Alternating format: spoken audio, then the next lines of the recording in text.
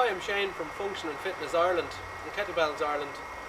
What we're going to do now is a typical strength set that we may do before our endurance sets. Over the last couple of weeks we've been doing circuit type endurance workouts, 6-minute circuits, and you've been giving that a go and giving us good feedback.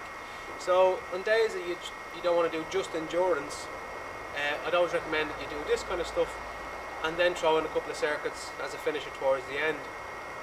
So after warm up, some squats, some presses and so on, just to prepare the area, and swings of course to raise the heart rate. We're going to go into some military pressing first. So always press first and then we can squat second.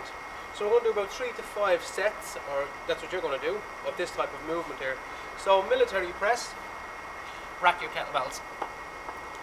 Stay in lockout and keep it strict military. Inhale.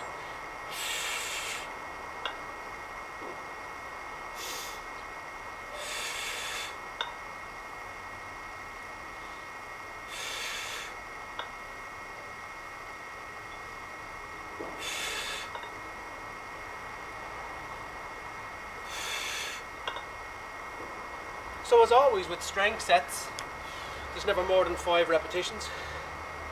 We're always looking for good quality of repetitions, but you always may do less than 5. So monitor the quality of your repetitions. Now normally you can take anywhere from up to a couple of minutes rest in between sets. So stay wrapped up, stay warm, and just stay active in between your sets. So that's our strict military press, where there's no jumping. You may military press as many as you can, and then if you have to, use the push press to squeeze out a couple more reps if you want to. But if you're working on shoulder strength and arm strength, just keep it military only in some cases. So you'll do about 3 to 5 sets of that, and then what you might also do, maybe towards the end, is about 3 to 5 double squat sets.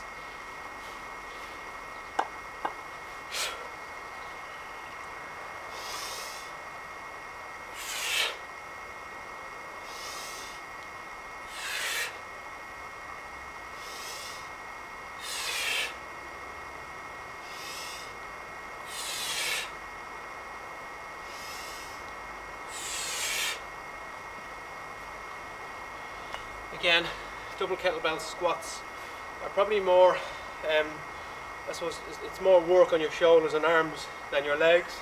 You'll tolerate a lot more weight on your shoulders on the bar. So it's going to affect your pressing. So you could alternate military press with squats, back to press, back to squats.